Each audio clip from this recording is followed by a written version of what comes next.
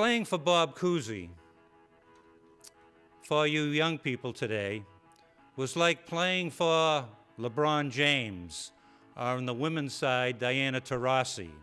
No offense given to you, Coach Leiden, or you, Coach Duran. Not taken. Good to hear. For many of you who are young in this audience, the question is, who is Bob Cousy? Who is Bill Russell? When you go to the TD Garden, look up at those banners where those retired numbers are. There is a story for every number.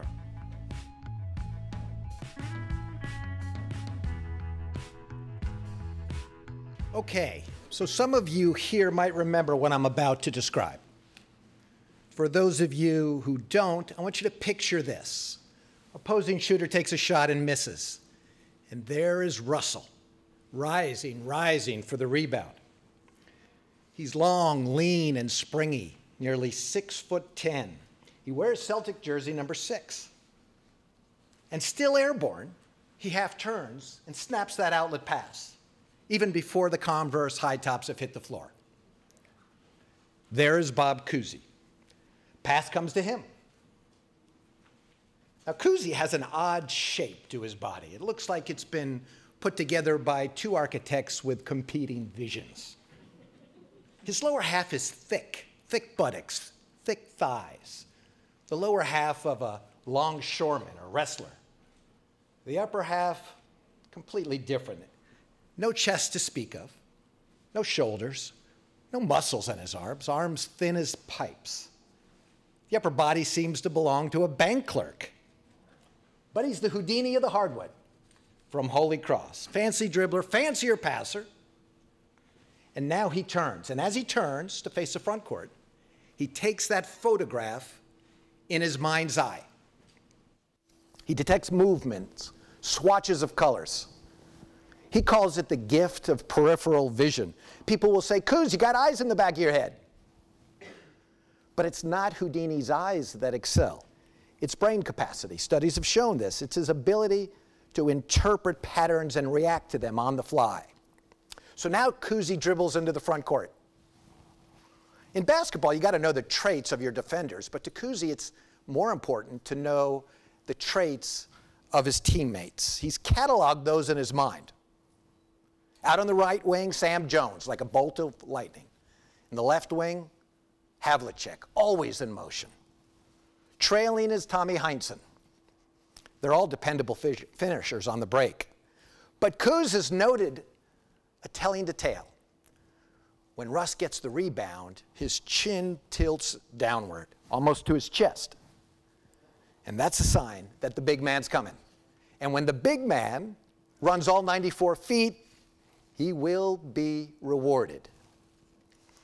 So Cousy knows that in no time at all, Russell is going to be past Heinsohn, and he is going to be into the front court. Heinsohn would say that he sees Russell runs by him, and it's like watching the highway patrol car on the chase. So Cooz pulls back on the throttle, just slightly, pulls back to the right in the front court. Sam Jones peels out to the right wing, Havlicek to the left, Heinsohn slows, and here comes Russell. Cooz throws that arcing pass always to the left side because Russell's left-handed. It's a strong side, and he finishes the break, sometimes with a slam, sometimes just lays it in. Now, there, standing at the bench, is Auerbach. Program usually rolled up in his hands. He adores the fast break. He wants to punish opposing teams with the transition game, and he will. Auerbach is raised in Brooklyn. His father, a dry cleaner. Jewish man from the old world. Auerbach is intense, hyper-competitive. He spews lava on referees. They hate him, and he hates them. Late in the game, Celtics ahead now, and Auerbach, through intimidation and manipulation, has worked his way inside the heads of his own men, inside the heads of the opposing coach and his men, inside the heads of the referees, who, remember, they hate him. Even inside the head of the shot clock operator, when he pulls out that victory cigar to signify that a Celtics victory is well in hand, He's going to work his head inside the fan rooting for the opposing team, every one of them inside the arena. It's no wonder that by the end of Red Auerbach's career, fans across the league will have thrown at him a beer can, a lighted cigar, rotten tomatoes, eggs, paper hatchets, snowballs, women's handbags, and peanuts, still in their shells. This was the Boston Celtics, your Boston Celtics, circa 1960. You know, the Lakers like to talk about their showtime, that fast break of the 80s and into the 90s. Listen, the Cousy, Russell Celtics were running showtime 20 years before that. Lakers like to talk about their dynasties and three-peat.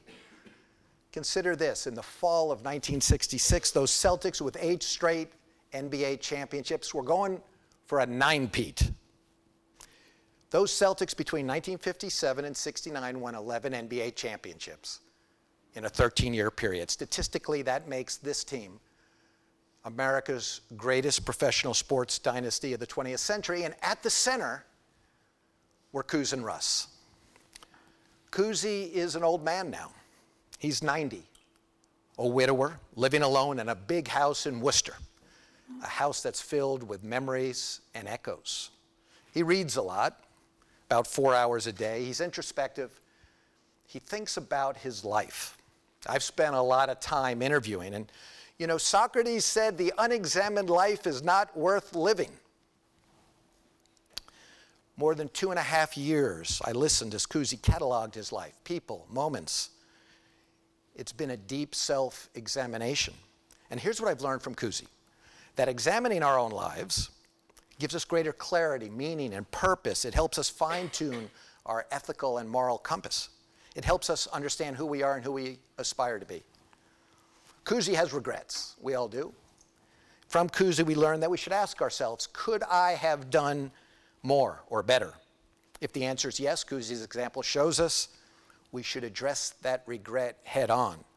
And that's the simplicity and the power of Cousy's self-examination. Now, I wear this ring on my right hand, which is part of my continuing self-examination. My father gave this ring to me after he had worn it for 30 years. It was his father's ring, and it carries my grandfather's initials, double P, for Philip Pomerantz. My dad gave me this ring inside a ring box in 1998, almost exactly 20 years ago to the day, when the two of us were on our family pilgrimage to the old world in what is now Kremenchuk, Ukraine. Grandpa's world in what was then old world Russia. Now, my grandfather fled the Tsar in 1912. Grandpa was Jewish, and in Russia 1912, that was not a good time or place to be that. He was bar mitzvahed on the boat as it made its passage through Ellis Island. So this ring gives me strength and a sense of clarity. It's my guidepost. It tells me who I am, where I've been. Cousy has a different sort of guidepost now. It isn't a ring. It isn't even an object. It's a man, his greatest teammate, Russell.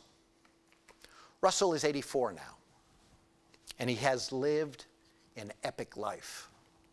He won 5 Most Valuable Player awards, and when he saw racial injustice in the 1960s, he called it out. Russell is a man of great intellect, pride, humor, sensitivity, and he likes to say, it is more important to understand than to be understood. And it's as if he threw that cloak of mystery over himself. Auerbach once said, the real Russell is a very difficult man to know, but one worth knowing. And I'm certain that's true. In Cousy's deep self-examination over these past few years, Russell has become almost like a mirror. In looking to Russell, Cousy, as a 90-year-old man, now sees a reflection of himself. He sees the things he said and did as captain of the Celtics, that storied dynasty, as well as the things he did not say or do. And it's the latter that eats at his conscience and stirs his regrets. The hallmarks of the 6 books I've done, all of them nonfiction, are history, sports, and race. My last book was about a great football dynasty, the Pittsburgh Steelers of the 1970s. Terry Bradshaw, Mean Joe Green, Franco Harris. That book really examined football's gifts and costs. And as I considered my next book topic, and coming up with the next book idea is treacherous footing for me, at the very least. I was thinking about other great dynasties I might write about. Baseball, I thought about the New York Yankees of the 20s or the 40s or 50s. Then I thought about basketball. Well, the Boston Celtics, of course, of the 50s and 60s. Among dynasties, it doesn't get any better. The Celtics had 9 Hall of Famers. Think about that. 9 Hall of Famers on one team. That's almost 2 units. And I realized that unlike the Yankees of the 20s, 40s, and 50s, most of those players had died.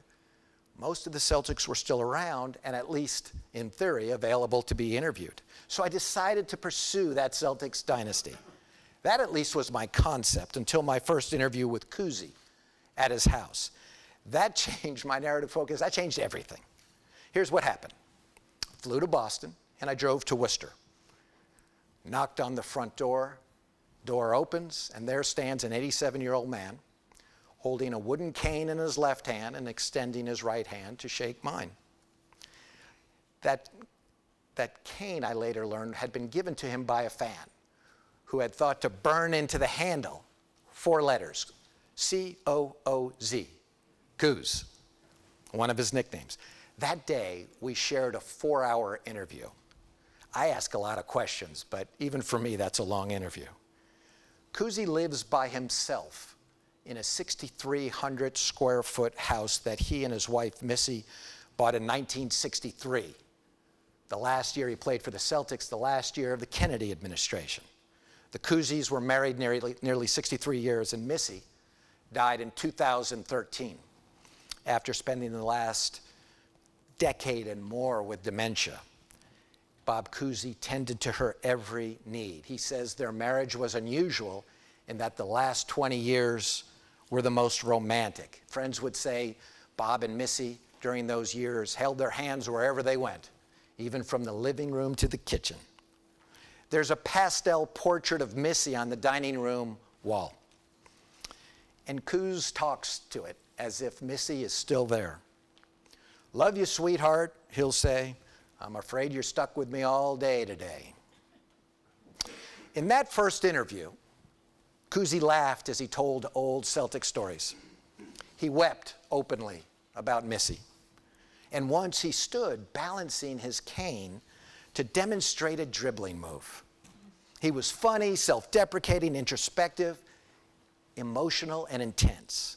He was all in, same as he was on the court with the Celtics. It quickly became clear to me that Cousy had much on his mind and in his heart, and that he had no small amount of regret about his relationship as teammate of Bill Russell.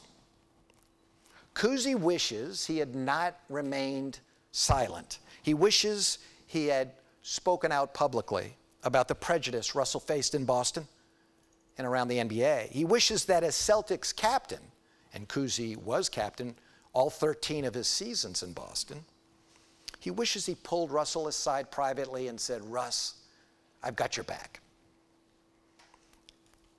He knows whatever he said publicly, Boston's white sports writers would have printed because they always printed what he said. But he did not do that. He did not say that.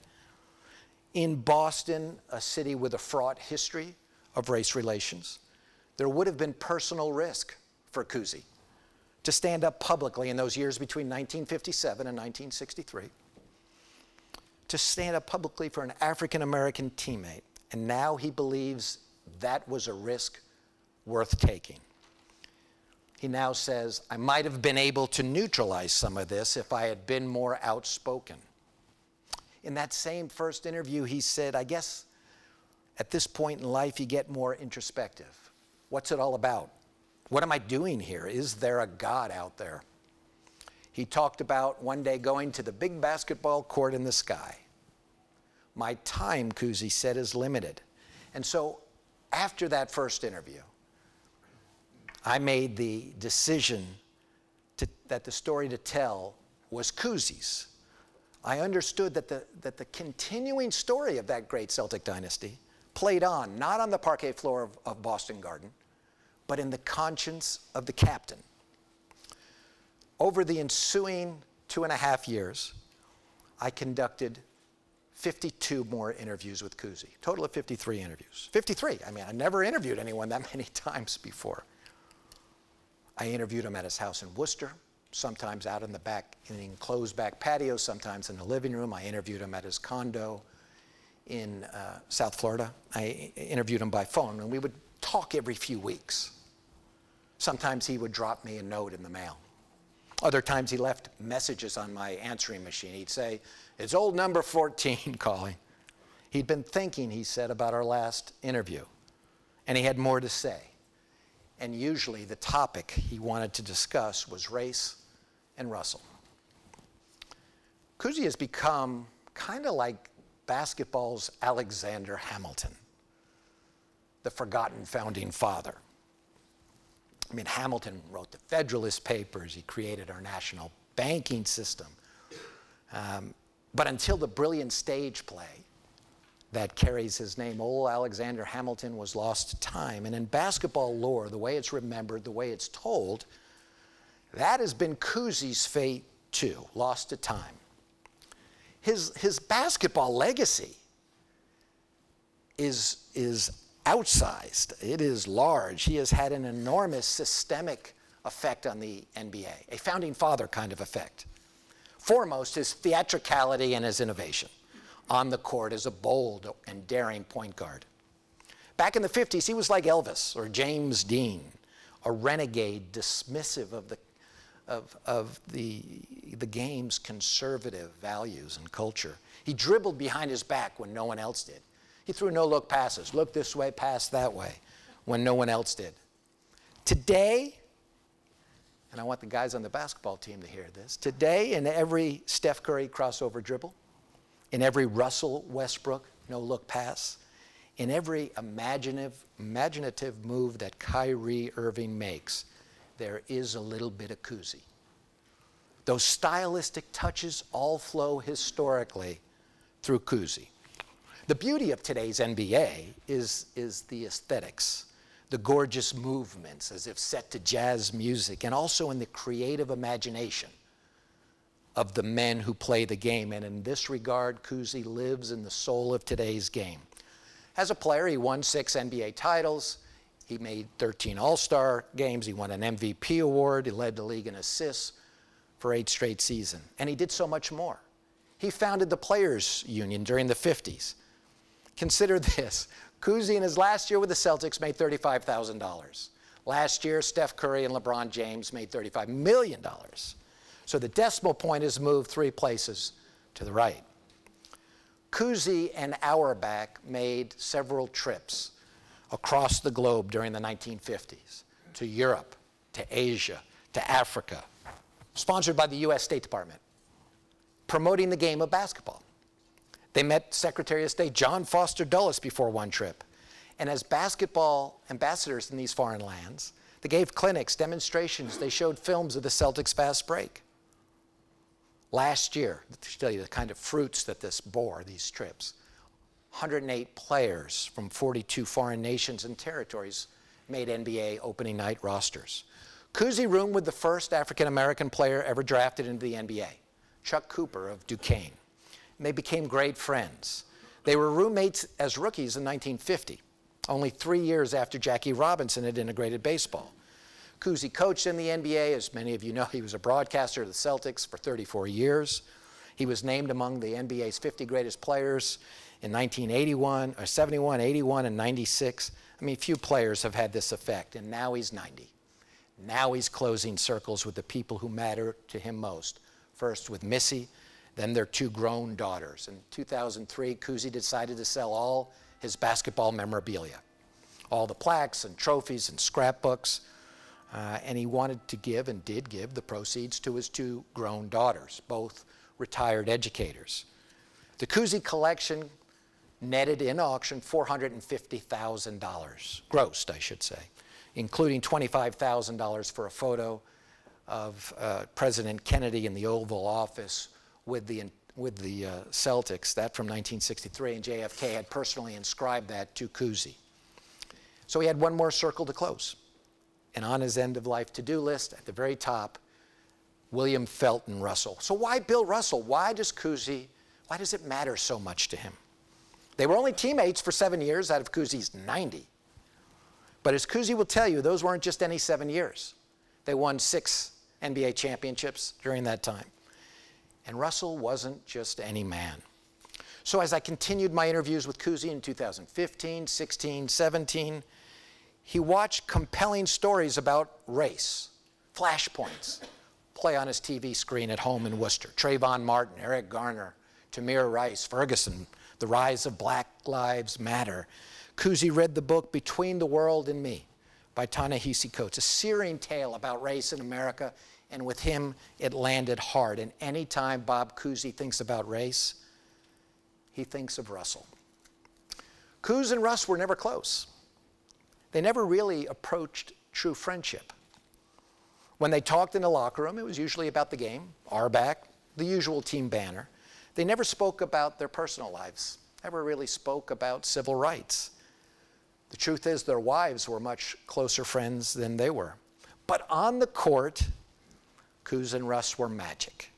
Russell blocked the shots and rebounded. Cousy dribbled and passed with high style.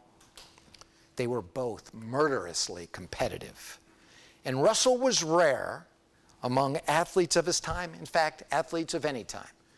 Like Muhammad Ali, like football's Jim Brown, Russell spoke out. He spoke his mind. He said the NBA had a quota system, and he was right about that, that limited opportunities for African-American players in the league. He engaged in the Black freedom struggle. He led a civil rights march to Boston Common, and when the Reverend Martin Luther King Jr. delivered the March on Washington address in the summer of '63, there was Russell sitting in the front row.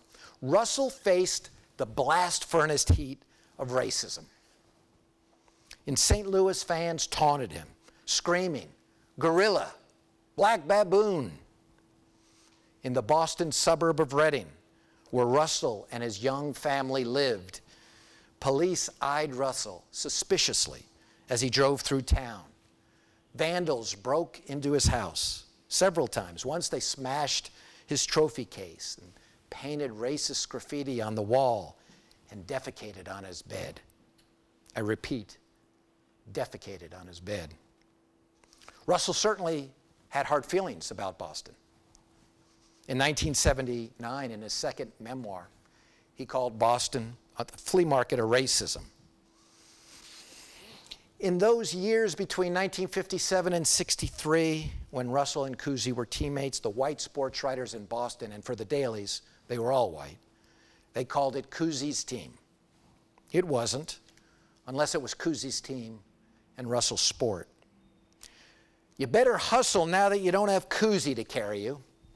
That's what a white Celtic fan said to Bill Russell after Cousy retired in 1963. And it made Russell wonder, does this fan not know that I've been the MVP for the last 3 years?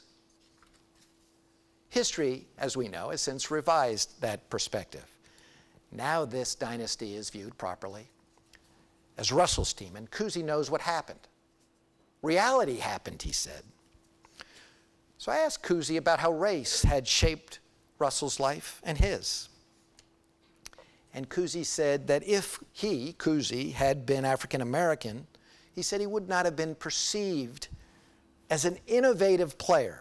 More likely, he said, the league's response to his Houdini style during the 1950s would have been, that fancy black stuff will never work at this level. And he says if Russell had been white, maybe they would have named a bridge after him, like they did a tunnel for Ted Williams. Nearly a half-century later, Barack Obama in 2011 awarded Russell the Presidential Medal of Freedom, the nation's highest civilian honor, sometimes likened to American knighthood. And with it, Russell had won the historical narrative of the Celtics dynasty. In 2001, Cousy sat for an interview at his house in Worcester with ESPN. They were doing a special on Russell being named one of the athletes of the 20th century, one of the greatest. And he spoke easily about Russell's athletic greatness. But then Cousy was asked about race, and he started to say he should have reached out to Russell. But as he said this, his emotions surged, and he tried to maintain self-control. He broke down weeping, burying his head in his hands. The camera held this scene for several powerful moments. It made for good TV, for sure. A few months later, and this is 2001, Cousy and Russell met by chance at a celebrity golf tournament in Southern California.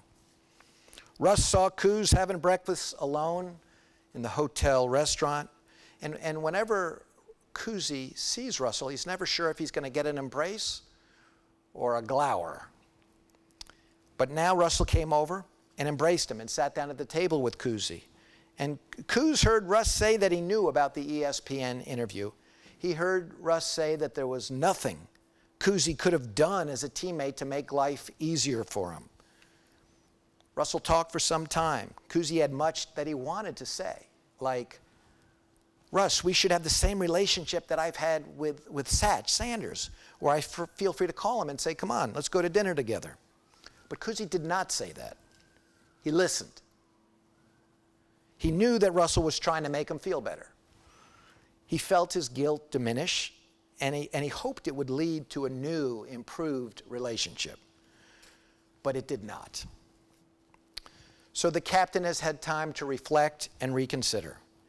It is rare for a 90-year-old white man in America to rethink race and how it played out in his life. But that's what Cousy has done and is still doing. He vividly remembers a moment of racial solidarity on the Celtics in February 1952. Not with Russell, but with Chuck Cooper, as you'll recall, the first African-American player drafted by the Celtics or any NBA team. The Celtics defeated Rochester in a game at a neutral site, Raleigh, North Carolina. And after the game, Cooper discovered he would not be able to lodge at the same hotel as his white teammates because of segregation. So he told Auerbach, I'll just take the late night sleeper car train back to New York, and when you guys fly there tomorrow, I'll just meet you. Cousy heard about it and asked Auerbach if he could join Cooper on that sleeper train, and Auerbach agreed to it. So as the two Celtics, Cousy and Cooper, waited at the deserted Raleigh train station post-midnight in the darkness, they had a few beers, and they walked to the restroom. Or I should say restrooms, because there they found the signs, white, colored. Cousy was raised in poverty in New York, had read about this, but had never seen it. And he fumbled for words to ease Cooper's discomfort, and Cousy felt embarrassed. He told me he felt embarrassed to be white. The two men had an idea. With sly grins, they walked from the bathrooms to the far end of that railroad platform outside. They looked around to see if anybody was watching. No one was there. And then, in an act of brotherhood, they unzipped their flies, and side by side, they relieved themselves from the platform. To Cousy, this defiance of segregation felt good and right. It was our Rosa Parks moment, he says, that we couldn't talk about. You know, most star athletes, when they grow old, they embellish and burnish their stories that they tell about themselves. In a profile of the retired baseball star Joe DiMaggio in Esquire magazine in 1966, writer Gay Talese wrote, "The baseball hero must always act the part, must preserve the myth, and none does that better than DiMaggio." Cousy is not doing that. He recognizes his flaws. He's admitting them, even drawing attention to them. He's not gilding any lilies. He's not embellishing any truths. He's trying to set the record straight. This is who I was. And here is his final declaration. I wish I'd done more. We talked about all of this during our interviews. No, Cousy would not make his last stand with Russell on the phone. He would do it by writing a letter in February 2016, a mea culpa, an apology that was the product of his self-examination, and that is the letter that I refer to with the book's title, The Last Pass. One more detail before I finish here. There is a desk clock in Cousy's dining room. It was a gift from Bill Russell and his wife, Rose, to the Couzys when Bob Cousy retired in 1963. And I saw it in Cousy's house. And I noticed that this clock is engraved with words that speak warmly of friendship. Here's what it says. May the next 70 years be as pleasant as the last 7, from the Russells to the Couzys. 70 years must have seemed like an eternity to Russ then, but now 55 of those years have passed. Missy and Rose are gone. The clock's batteries died long ago. At the age of 90, this much Bob Cousy knows. Time is long and time is short. Thank you very much. Yeah, I've read 3 books on Cousy's biographies, and yours is the 4th one that I've read. And as you mentioned, the 53 interviews is remarkable, because in reading your book, I was struck by the similarities referenced by a sports writer named Alan Hirschberg. And this happened decades ago, and he said in it about Cousy's personality, Cousy is not a man to make friends easily. If he is talking basketball, he talks well, but he has to be drawn out. Words do not come easily to him. He also has a vague air of independence, a severe indifference to what other people think of him, and a suspicion of strangers which is only eliminated after he is certain that their intentions toward him are honorable. Why did he open up to you? Well, it took a little time for him to open up, but I think he found it cathartic. I think he had a lot that he wanted to say. He really was thinking deeply about his life. And he's always been an introspective guy. Bill Russell, too. They share that. You know, he could be crotchety at times, but I could tell he liked it. I could tell that he wanted to process this. You know, when we're young, we aspire to be a great man.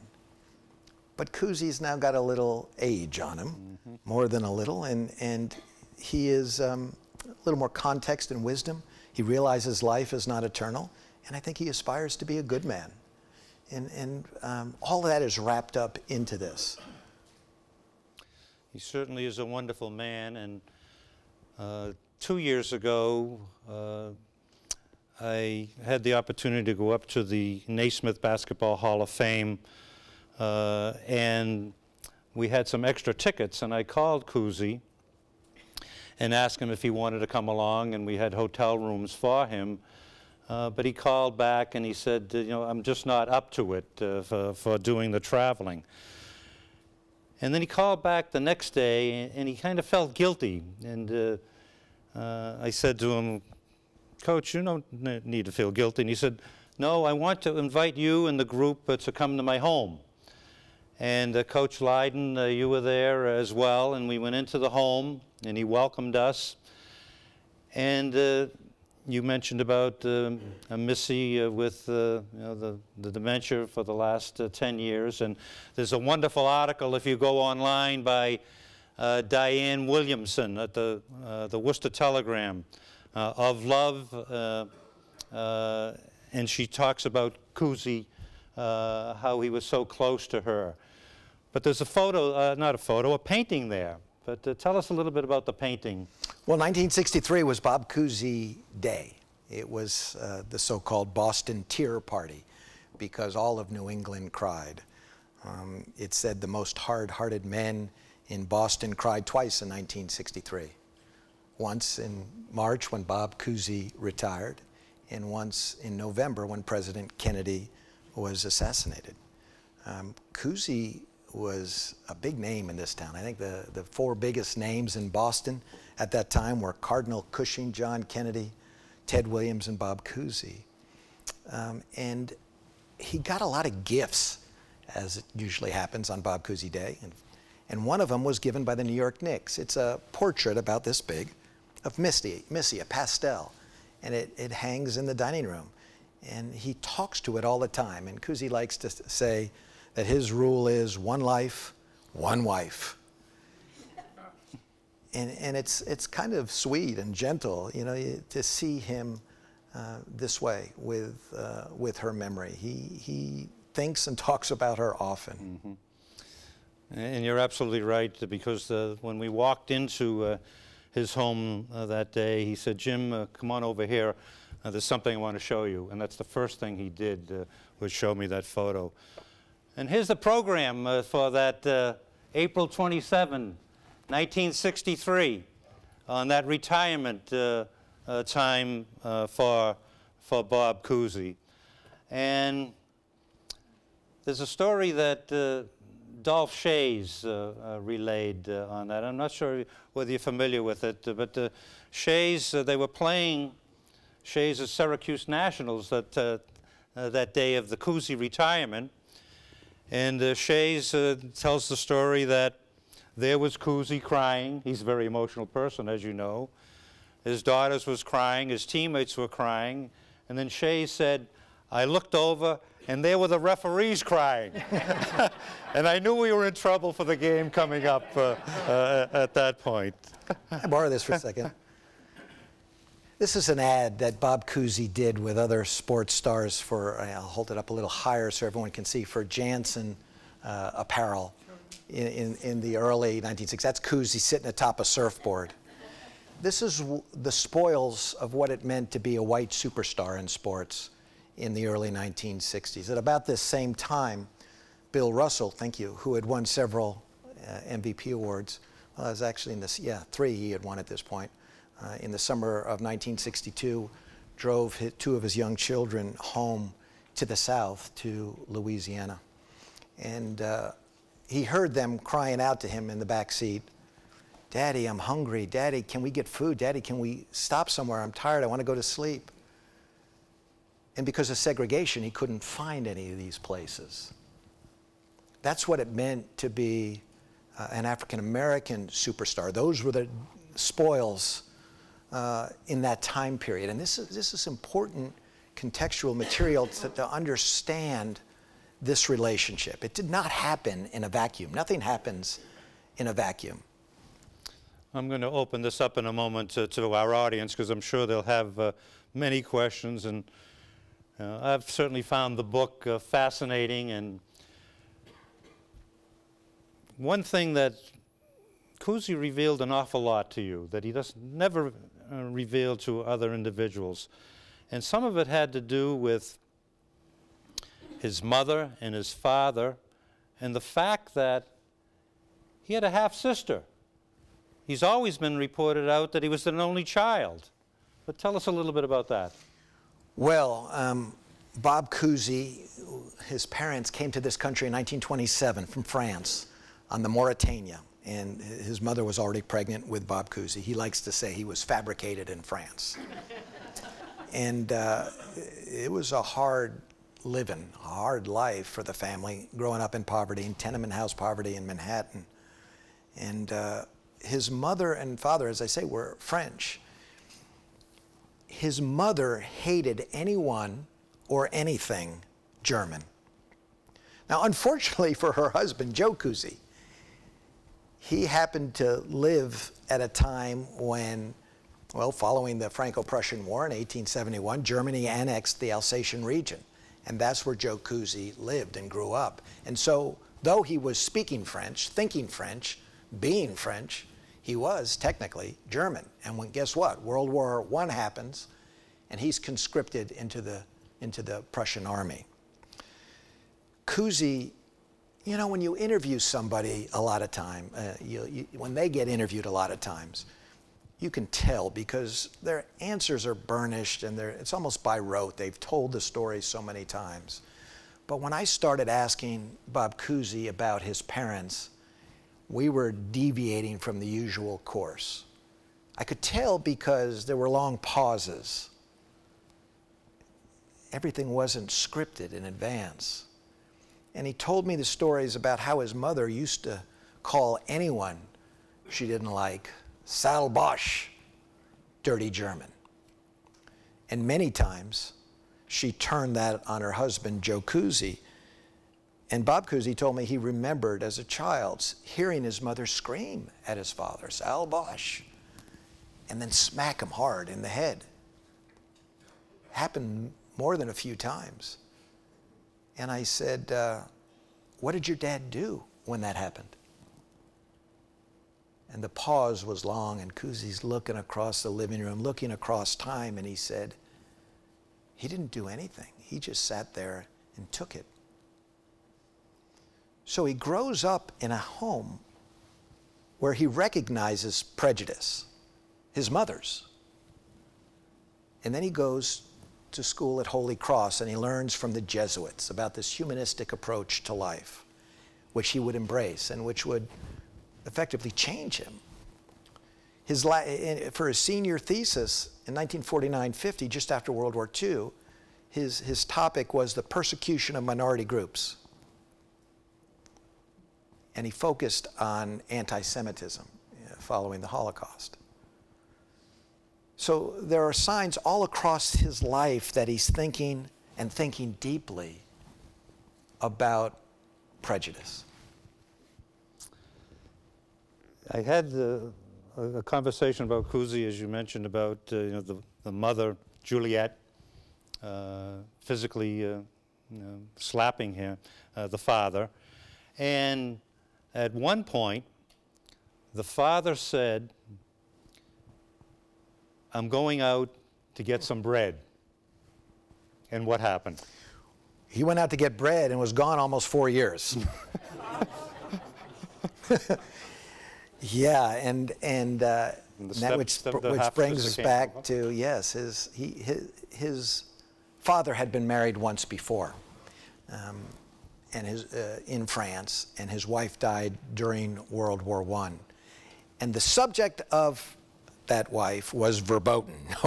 She would not be discussed in the Cousy household. And one night at dinner, Cousy's father says he's going out to get a loaf of bread, and he leaves, and he goes to Riverhead on Long Island, and there he lived with his daughter from his first marriage for several years. A quick postscript to that story. They both kept asking Cousy about the other, because Cousy's father came to live with him when he coached at Cincinnati in the 1970s. And Cousy would try to play Cupid. He'd say, Dad, Mom just called. She was asking about you. And he would say, no, she didn't. He'd say, Mom, I just talked to Dad. He was asking about you. And no, he didn't. Well, Cousy was driving through New York on the way back to Worcester. And again, this is in the 70s. And they stop off there. Now, his father has not seen his mom since he went out to get a loaf of bread. So Cousy says they walk in, and when they walk in, Juliet, his mom, is sort of bent over the oven, taking something out of the oven. And I said, well, what did your father say? And he said, my dad walked in and said, so, what's for dinner? When I told, speaking to Cousy about that, I said, you know, Coach, what the mother should have said was, where's the bread? Yeah. Well, they ended out, by the way, that night, Cousy saw his parents sitting on the couch later, and they were holding hands. Mm-hmm. And Cousy said, Dad, come on, we got to go. And his father just said, get my bag. I'll be staying a while.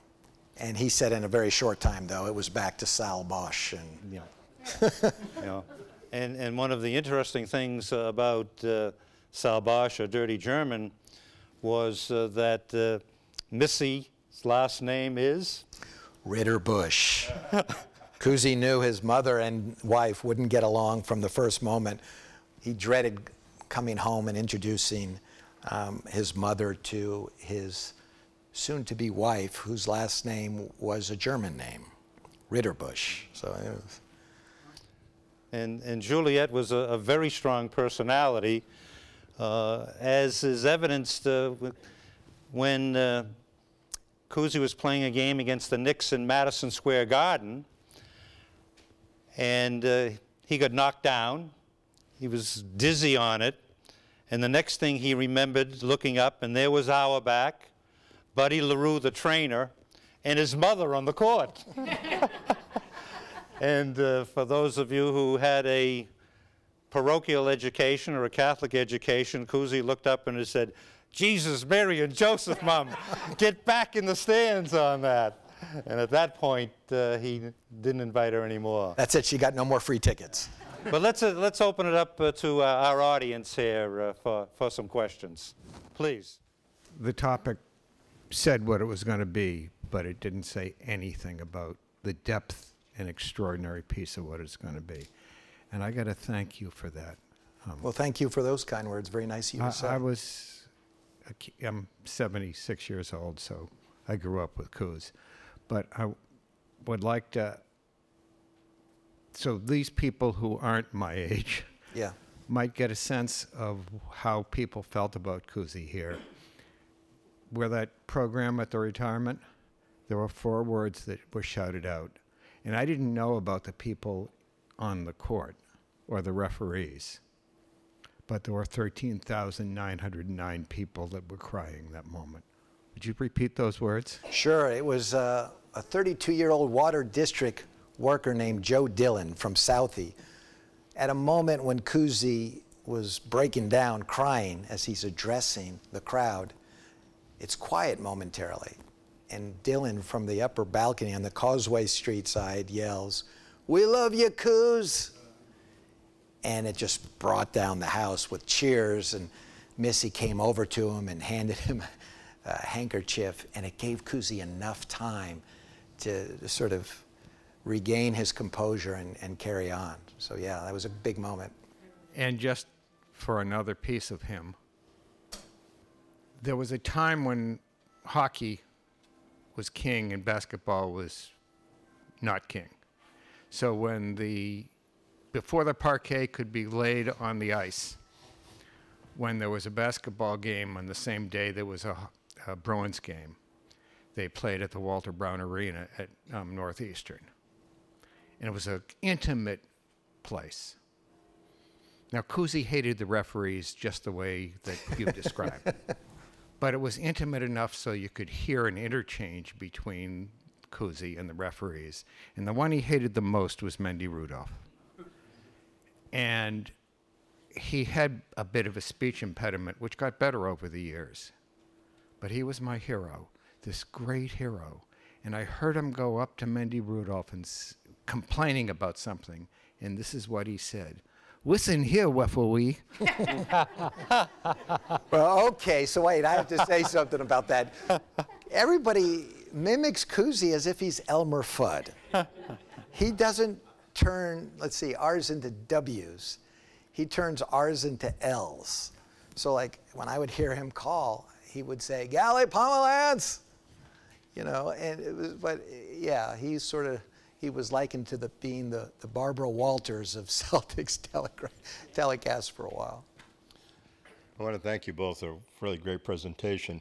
We've heard for decades now Russell's complaints about discrimination as he went to other cities in the South, and the events you mentioned in Reading and stuff that happened to him. My question is, what did you discover about racism on the team or in the Celtics organization?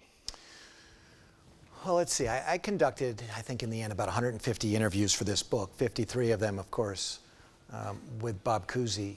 I did not get to interview Bill Russell. Bill Russell, I know, when you can get him to sit down for an interview, is a pretty fantastic interview subject. Like Cousy, he's introspective and he's an intellectual guy. I interviewed Heinsohn a few times, and Havlicek, and Willie Knowles, and Satch Sanders. I had interviewed Red Auerbach back in 2003 for an earlier book I did, which was actually also about the NBA in this period. It was about Wilt Chamberlain's 100-point game. And people would say, "You did a whole book on a game?" I said, well, not entirely on the game, but there was a lot going on in America at that time.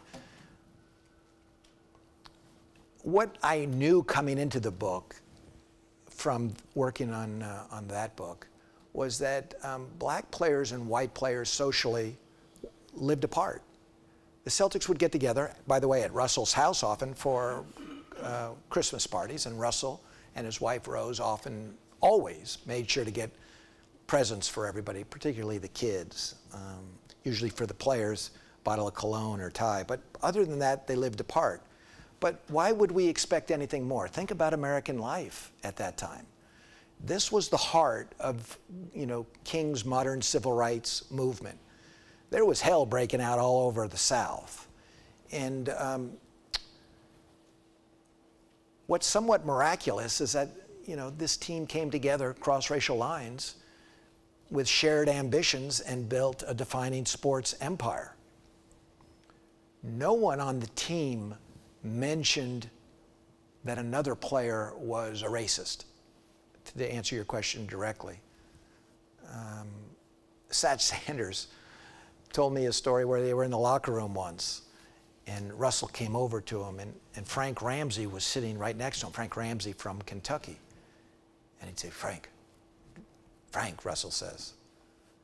Or no, hey, I'm sorry, he says, Satch, don't look in Ramsey's trunk. Don't do that. What do you mean? The hoods, they're in there. They're back in there. And Ramsey squealed. I can't repeat exactly here in polite company what he said, but Russell has a great sense of humor, a famous laugh. Cousy is worried that he's going to hear that laugh in the hereafter. This Sports Illustrated, much to the regret of my wife, I have all the Sports Illustrateds, going back to the original Sports Illustrated on that. But Cousy was the first NBA player to be on the cover of Sports Illustrated. But there's a little bit of a sidelight to it of who was the first collegiate player to be on. And it was a fellow by the name of Kenny Sears from Santa Clara, the same conference that Russell played in. And there's a little bit of a backstory about Kenny Sears. Yes, well, Russell won 2 NCAA championships while at USF, University of San Francisco. And he was the MVP of a Final Four in one of them. And when the sports writers covering their conference picked the most valuable player, they picked Kenny Sears. And Russell was enraged by the snub. And he later said that that was the moment when he decided he would never judge his career based on how many awards he received, but on how many championships he won. I want to say one thing. Earlier this past week, last Tuesday, Bob Cousy and I went to the Celtics practice. Brad Stevens, the coach of the team, has read my book and has said some very kind things about it. If you're going to have a publicist, he's a good one to have. And we asked if Bob Cousy could come to see the practice and maybe talk to the team. And Jeff Twiss of the Celtics, the publicist, fantastic publicist for the last 38 years, I think, forwarded me Brad's email. It just said, Bob Cousy is always, all caps, welcome to a Celtics practice. And so we went, and we met the team in the film room, actually right before their practice. And I teach. I teach at Stanford, and I'm used to looking at students to see if they're with me, like I've been looking at all of you to see if you're with me, or not. And I wasn't listening to Cousy, who spoke for 20 or 25 minutes. I was just looking in the eyes of all the players. And some of them were pretty wide-eyed. They were like, is this really Bob Cousy? You know, it was like Christmas past. And when it was done, Cousy got emotional a few times. He talked a lot about what it means to wear the jersey, how you shouldn't need to be motivated by a Newt Rockne speech, at which point Brad Stevens said, well, they know they're not going to get one of those from me.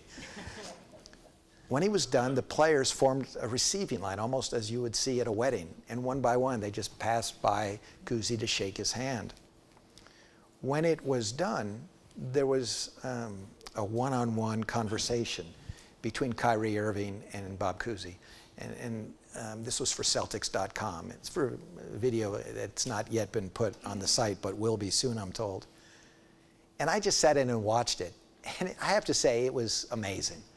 You know, this was like watching two artists talk about what it is they do as point guards. And it was just a beautiful, multi-generational Celtics moment. It was pretty fantastic. Please. Hi, thank you Hello. very much for coming. This has been great. I heard you and Mr. Cousy on NPR over the weekend, which was also wonderful. And in it, you mentioned, or he mentioned the letter that he sent a couple of years ago now to Bill Russell. And he mentioned that I think just recently Bill Russell phoned him. And I wonder if you could provide any more insight on that conversation. Spoiler alert. All right, I'll tell you. On NPR, so. Shh. All right, so the letter was sent February 2016. And no response came for 6 months, for a year and a half, 2 years. 2.5 years later, just 2 months ago, in the middle of August, at about 7:30 on a Sunday night, Bob Cousy's phone rings, and he's got caller ID. He looks down and he sees it's coming from Seattle. One of his daughters lives in Seattle, but it wasn't the same number. And he picked up, said hello, and he heard a very old, soft, enfeebled voice say, "Bob, it's Bill Russell calling. I'm calling to see how you're doing." There were others in the Celtics inner circle who had learned about Cousy's letter to Russell. And one or two were urging him to call Bob. And they ended up talking for about 10 or 12 minutes. Cousy said he did almost all the talking. He said Russ's hearing isn't great. And there were long pauses. They talked about the recent death of their teammate Frank Ramsey at 86. They talked a little bit about Russell's travels to various NBA events and games. And then Cousy said, "Russ, I sent you a letter a few years ago. Did you ever get that?" And Russell said, "Yes, I did." But he said nothing more about the letter. And Cousy said, "Well, I enclosed a book, too, between the world and me. Did you get that?" And Russell said, "I did, but I haven't read it yet." They talked for another few minutes, and Cousy said he felt a little emotional, but he said, "Russ, thank you for calling, my friend. It's good to hear from you." And the conversation ended. I told Cousy, if Russell calls you, let me know about it quick, because I'm getting close to my publication time. And so he let me know the next morning. I know he appreciated that call more than a little. I also know that he had achieved his inner peace on this subject with the writing of the letter. Hi, I'm Jim Kilpatrick. Thank you so much. This has been so exciting for me because I followed the Celtics in high school, and I lived in Southern California. At the time, they were I'm a Bostonian. So Russell in particular meant a tremendous amount to me. So I was wondering, it's my personal belief that Russell's the greatest basketball player ever, and that he would hold his own against LeBron and Jordan, all those figures, because of his incredible ability to do defense. It was just, and I wonder if Cousy ever talked about that uniqueness, the way he could block a shot, but and also hold on to it and get as you were showing earlier, getting a fast break going. What was it, 40 rebounds in one playoff game, things like that. Did he ever talk about that aspect of his relationship with Russell? Oh, yes, he did. He talked a lot about Russell on the court. The thing about Russell as a defensive player is he didn't just block shots, he put a trauma on opposing shooters. And by that I mean, it wasn't just that these shooters and their confidence, were wrecked for the rest of the game.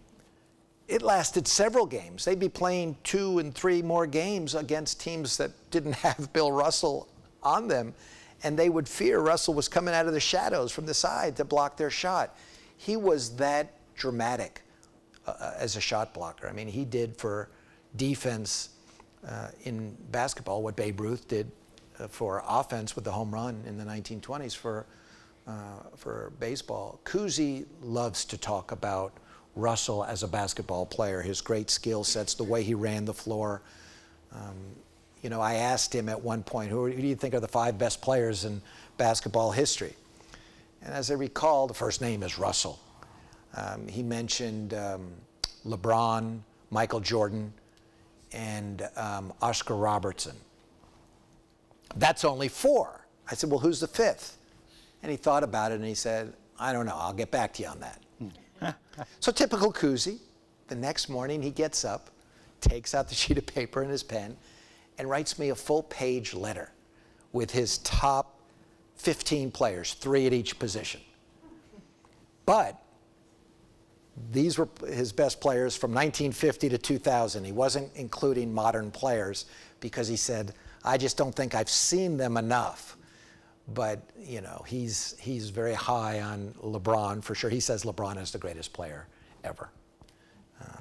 And he talked about LeBron's ability to play all 5 positions on the floor and so forth. But he is, his mind is still so sharp. It's like a basketball library of Congress. I mean, he's got it cataloged, and he's remarkable in that way. Jim, your question is an interesting one about Russell blocking shots, because I recall, and this goes back quite a ways ago for those of you with some vintage on it, there was a great player for the Philadelphia Warriors, as they were known back then, called Neil Johnston, who had a terrific hook shot, but it was kind of a flat shot. And Russell would block that shot. But there were times that he would let Johnson shoot the shot. And people were a little betwixt by it. And they asked him, well, why, Russell, why are you not blocking a shot every time? He said, because Johnson is a smart man. If I blocked a shot every time, he'd come up with something different. I waited to the 4th quarter. Yeah. And that's when I would block his shot, when the game was on the line. Let's go back to 1957. Russell comes to the Celtics in December because he had participated in the Olympic Games in Melbourne, and we know that the seasons are reversed. So the winter games, I should say the summer games, were in our winter. And he shows up, and the Celtics are already 19-8, I think, at that time. And they go on to play the St. Louis Hawks in the championship. An incredible series, but in one instance they're in St. Louis. The owner, Ben Kerner, who Red Auerbach had coached for before, Sharman thinks that the hoop is a little low. Tell us the story on that one. Well, Sharman was meticulous with his pregame regimen. He was very structured, and he was convinced the basket was not quite right. It wasn't exactly 10 feet. And he asked some of the guys on the team, and they said, yeah, it's not right. So they told Auerbach, and Auerbach demanded it had to be remeasured. This is Game 3 of the NBA Finals, 1957, Kiel Auditorium in St. Louis. And so they come out and measure it, and when Ben Kerner, the owner of the St. Louis team, sees what's going on, he comes running out there, and he started to say to Auerbach that you're a Bush leaguer. And somewhere between Bush and leaguer, Auerbach belted him in the mouth. He bloodied his lip, a tooth came flying, and the owner's on the ground and said, you can't even punch. Can you imagine if that happens today, like ESPN and Twitter? They would just explode. Auerbach. How much did Maurice Podloff, the commissioner, fine Auerbach? I think it was $50. $300. Oh, $300. Okay. He called it conduct unbecoming.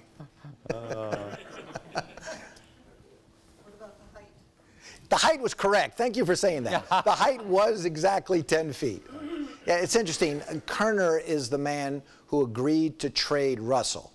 I mean, it was an interesting trade. The rights to draft Bill Russell with the 2nd pick overall. Another team picked Hugo Green with the 1st pick.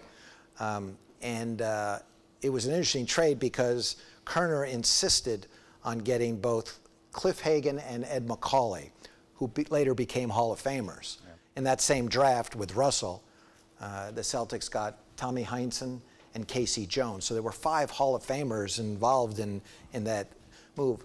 By the way, when the Celtics came back and won 57, in 58 they lost because Russell got hurt in Game 3 of that series. That was the last all-white team to win an NBA title, and that was 1958, Russell's second season. And Ben Kerner would crow that this proved that the Russell trade was a good idea. Well, you mentioned about the next year they're losing to St. Louis, and I was doing a little research, and I came across a player by the name of Walter Buddy Davis.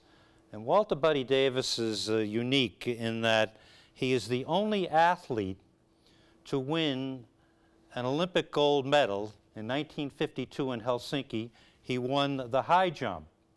And then he came and he played the year before the Celtics won in 57. In 56, he won the championship with Philadelphia. And then he was traded to St. Louis, and he was on that St. Louis team that beat the Celtics the second year in 58. So I was talking to Cousy, and I said, "Do you remember Walter Buddy Davis?" And he said, "I remember him." He said, I said, "Yeah, they bookended you the 2 championships. They won before you won in 57, and they won afterwards." And Cousy said, "If Russell hadn't sprained his ankle, we would have won 7 in a row with me, and we would have won 10 in a row." So Cousy had that, competitive instinct on that. And then he said, and Buddy Davis wasn't much of a basketball player anyway. Please, you have a question. Yes, it's fascinating. I'm really excited about reading your book. I was wondering where you said Bob Cousy wrote his thesis at Holy Cross on prejudice, whether you had an opportunity to probe his feelings about the modern athlete, expressing a lot of views on a lot of these issues of the day, how, Kareem's book and the outspokenness on the national anthem, those kind of progressive issues of the day, how he felt about it, or did he share any of that with you? Yes, thank you for that question. I did talk with him about it. Obviously, while we were working on the book, the Colin Kaepernick protests took off in the NFL, and Cousy's with Kaepernick in speaking out on this. Where he diverts is the venue for it. He's not sure that, in his view, that Kaepernick should be doing it there. He thinks it would be more effective without bringing down the team with him if he would call ESPN, let's say, and say, "Come to my house. I've got a statement to make," and do it there, not in uniform. I'll say this.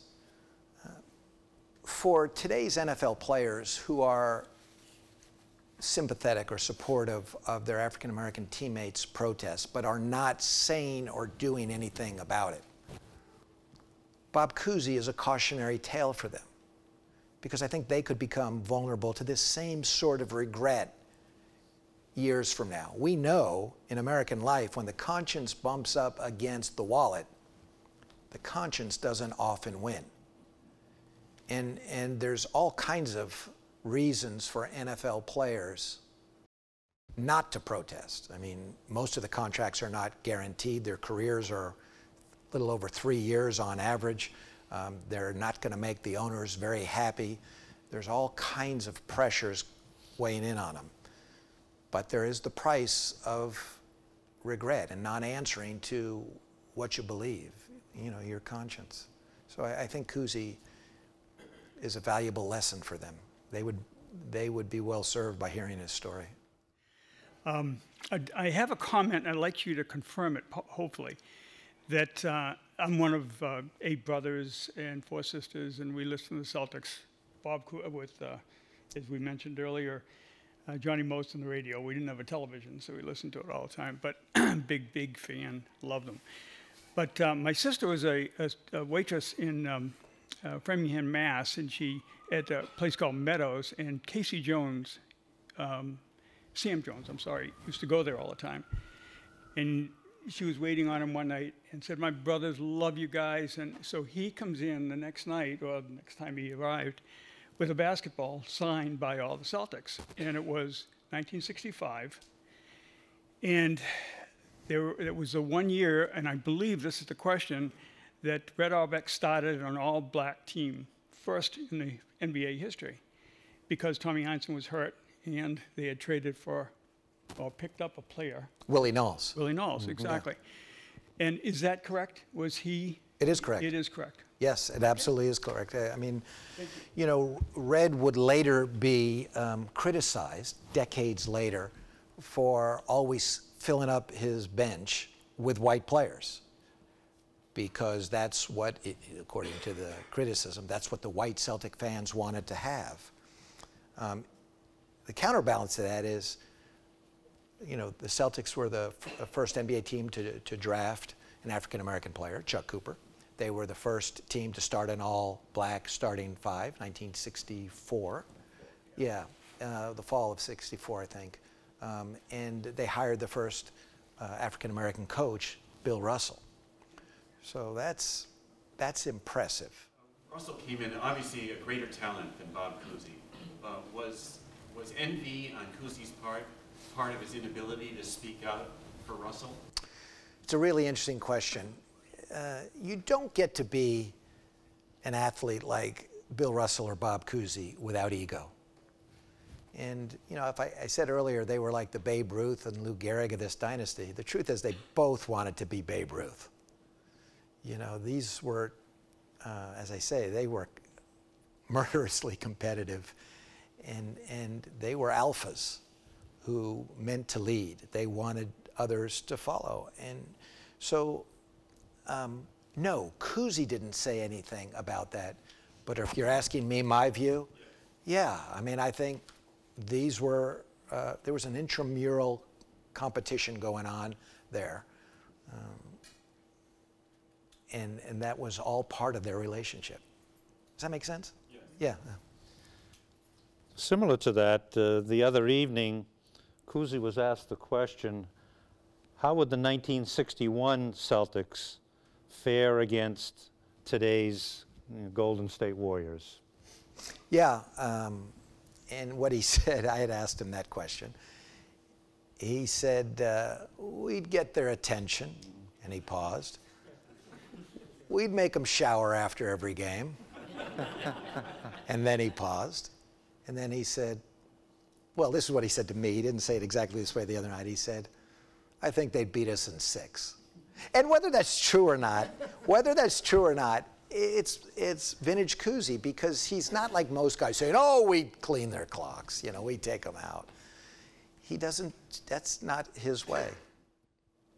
Who did he write the letter for? Yeah, I mean, he's very clear on that. He wrote the letter for himself.